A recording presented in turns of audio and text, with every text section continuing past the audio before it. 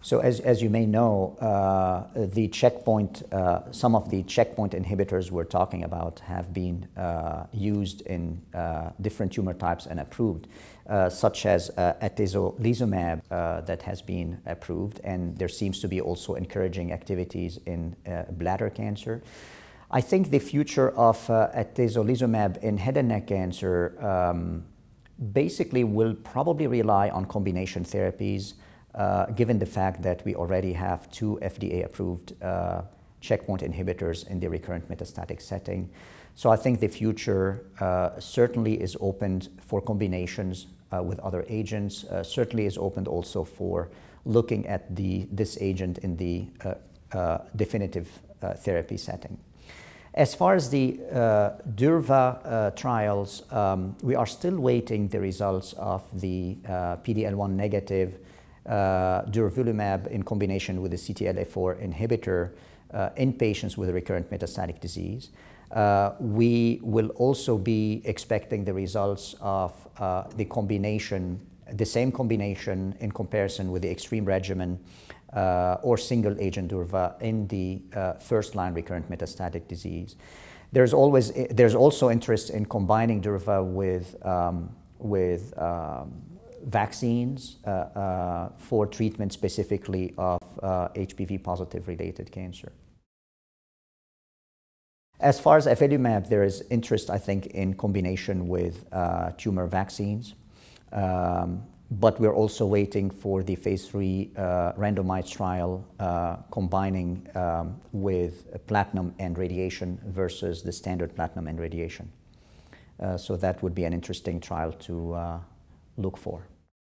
And the question of adjuvant checkpoint inhibitor or adjuvant immunotherapy is a question very much of interest and under investigation currently in head and neck cancer.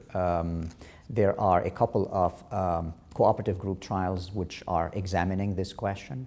And the question there is, are these agents helpful in a pure maintenance setting, or what is the appropriate way of administering these agents in that setting?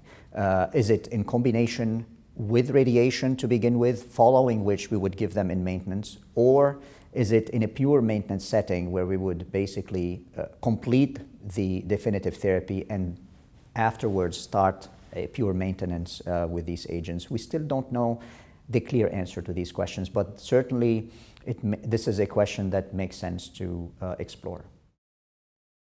Other immunotherapeutic strategies include vaccines. We know that prevention vaccines against HPV are likely to benefit patients decades down the road. There are also therapeutic HPV vaccines which might be promising and beneficial to combine with immune checkpoint receptors. There are oncolytic viruses, one of which is FDA approved for melanoma, and these are now being integrated with immune checkpoints in head and neck cancer. Intralesional injection of TVEC or other oncolytic viruses plus immune checkpoint receptors, combinations of HPV vaccines or other vaccines show that a whole spectrum of immunotherapies besides the immune checkpoint receptors open up a new world of treatment for this challenging disease. So I think as a general principle, patients should be considered for clinical trials first, because clinical trials are really looking to push the envelope compared to the current standard. So if we had a clinical trial that is adding something to nivolumab, we will certainly consider putting that patient on the clinical trial as a first option. The KIR inhibitor with nivolumab certainly is a very interesting, at least the early data seems to be very encouraging, and would be certainly a trial we would be enthusiastic in trying to put patients on. Outside of a clinical trial, certainly nivolumab would be the current standard that we would use.